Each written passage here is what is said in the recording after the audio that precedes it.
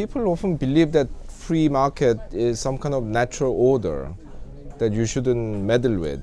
So when the government tries to regulate the existing market, they say, oh, this is bad because you are interfering with the natural order of things. But when you actually think about it, all markets, however free they may look, have some restrictions and some rules underneath.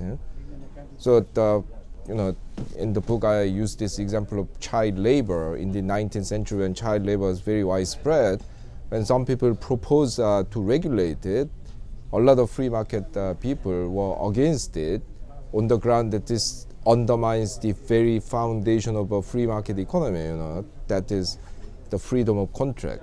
So they argued, these children want to work and these people want to employ them. What is your problem? It's a voluntary contract. It's not like these people kidnap these children and force them into slave labor. These children actually want to work. So on that basis, this policy of regulating child labor was considered totally unacceptable.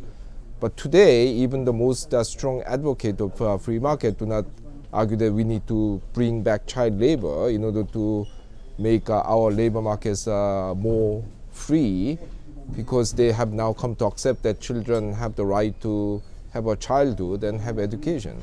So the free market economists like to kind of argue that free market is a natural order and there should be no government intervention, but everywhere actually is government intervention. You don't think it's a government intervention only because you accept the moral and political values underlying those regulations, that you don't see them. It's not as if there can be any market that has no rules.